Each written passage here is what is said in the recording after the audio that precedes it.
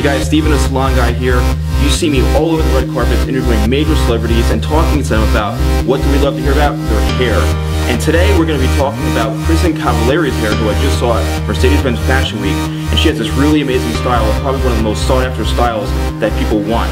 So let's take a look at what Kristin had to say about her hair at Fashion Week, and then we'll come back to actually show you how to do that style. Now, I love your hair, by the way. Very simple, very smooth. That wave is very in. Tell us about how did you get ready for today? Is it very simple? I got my hair and makeup done, so I cheated. but you know, I mean, this is something that I could do at home. You know, just simple little beach waves, and yeah, no real work goes into it. Well guys, as you can see, Kristin's hair is gorgeous. She has that beautiful soft wave. And here with me to describe how to get that sexy wave is Tina Georgy. She is all over YouTube. She's officially reached over 1 million views on her channel, and she is a celebrity stylist. She's incredible. And Tina, how you doing today? Good. Thanks for having me, Steven. No problem. So first of all, before we start showing the style, let's go over Kristin's hair and what your take is on how to get that wave and how popular that wave is. Yeah, I think why that style is so popular is because it has such an effortless look, but it's so achievable to do it to yourself at home. It takes just a few tools that I'm sure many people have in their own bathrooms, and just with a quick technique, I think many people can kind of master this.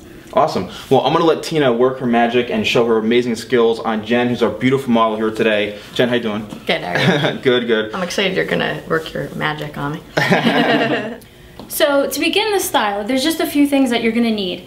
And they're really important because you want to make sure that you're getting this style not only in your hair, but you want to make sure it's going to last all day. So one thing that I definitely like to start off with, especially when you're using your styling tools, is a heat protecting spray. So when you use your thermal protectant, you want to make sure you get that sprayed all over the hair and give it a nice brush through. Then you want to use a light hairspray. Light is really important, something flexible and movable, because you want to make sure that the style stays very touchable and kind of finger tussleable, which is part of what makes the style so sexy. You don't want anything too firm. And then to finish, you want to just give a nice shine spray, something that's going to help catch the light. You're going to create really pretty, sexy waves, and you want a little sparkle of light to kind of hit and grace the curls and make sure the ends look nice and shiny. So to get this style achieved, we're going to use our flat iron. So this is a great way to get extra utilization out of one tool that you may think is only used to straighten. So let's begin. What I'm going to do is I'm just going to get the thermal spray, lightly mist it all into our hair.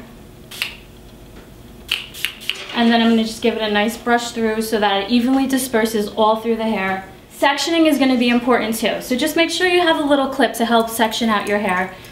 Give you easier control. So if you noticed Kristin's style, it was really loose and the waves were kind of focused down on the mid shaft to the ends of the hair. So you want to make sure that your sections are easily to manage but pretty thick. You don't really want to take too small sections because you still want the style pretty loose. So we're just going to take this area of hair and just get that out of the way, which is going to leave us with a nice piece of hair. I like to finish the fringe for the ends, just to really kind of focus on that.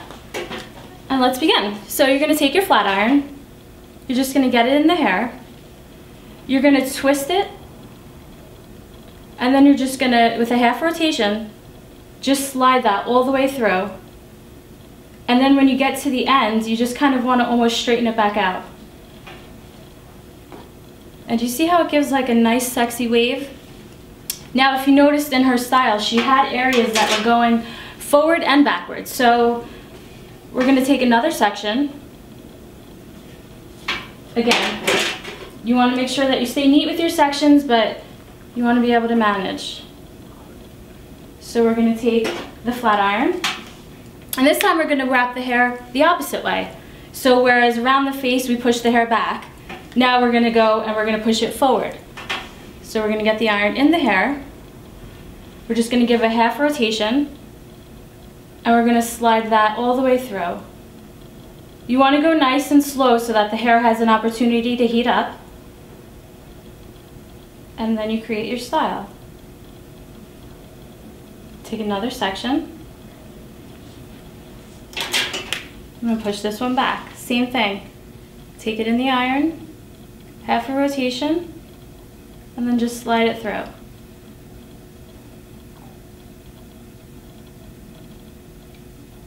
The beauty of this is that you're going to want to break it up once you're finished.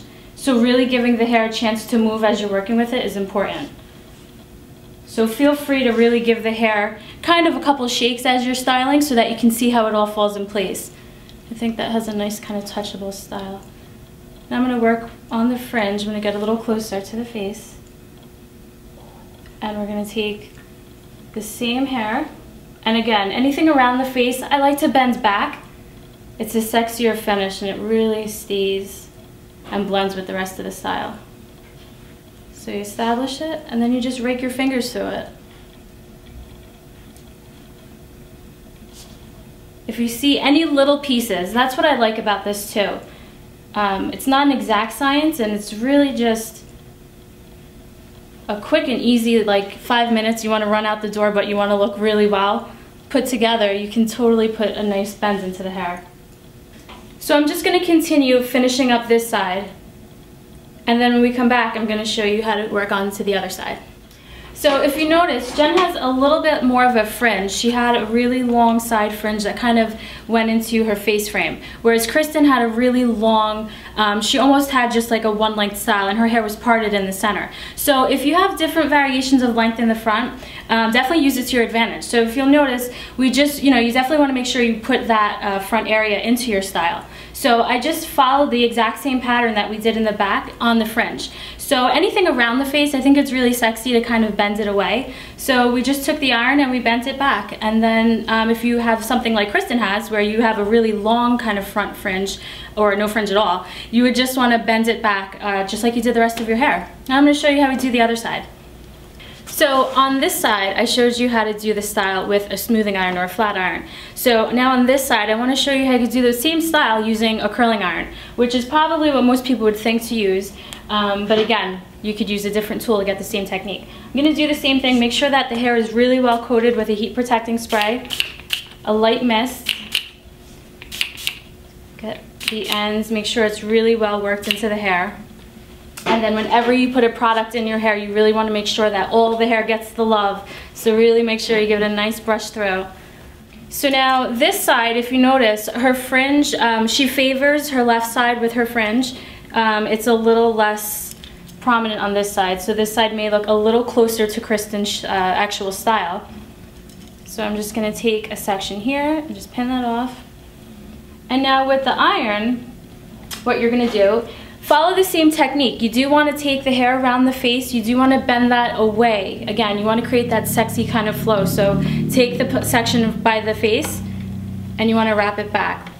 There's a couple techniques you can use when you're using your iron. The one that I like to use is I like to keep the actual clamp closed. I think that really helps get the most control. And you're going to hold it and you're basically just going to wrap the hair around the iron.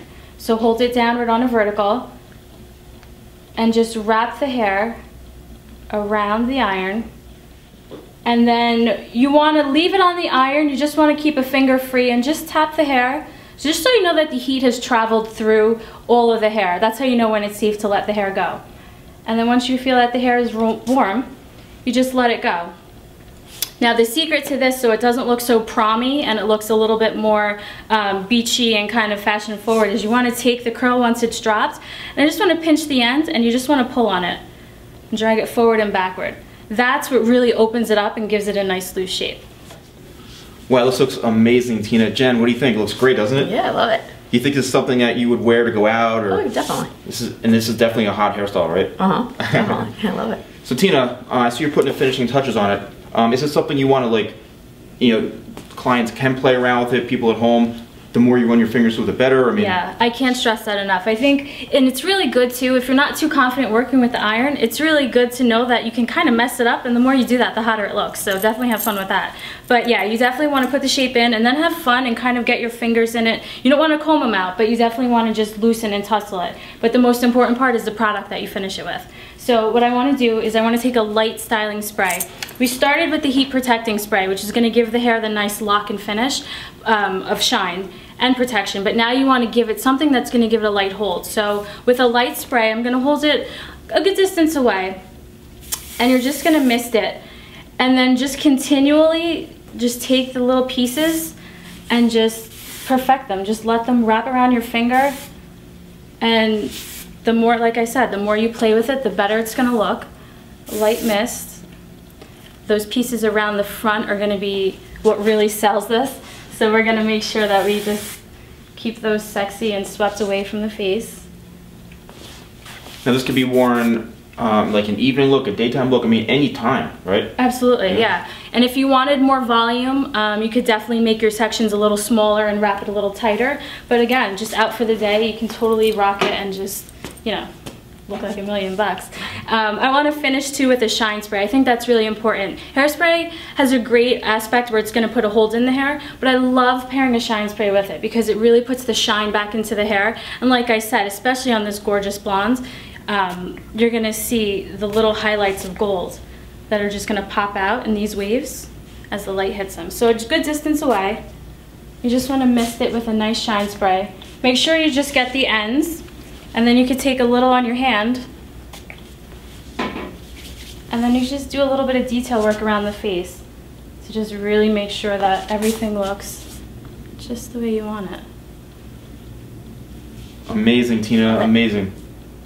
You look great, Jen. Thank you. Tina, thank you so much for this amazing tutorial. I think this is incredible, very simple, very easy to use. You explained everything from the tools to the products. You did an amazing job. Thank you so much, Tina. Guys, thank you for watching, and stay tuned for more celebrity looks from The Salon Guy. I'll see you guys soon.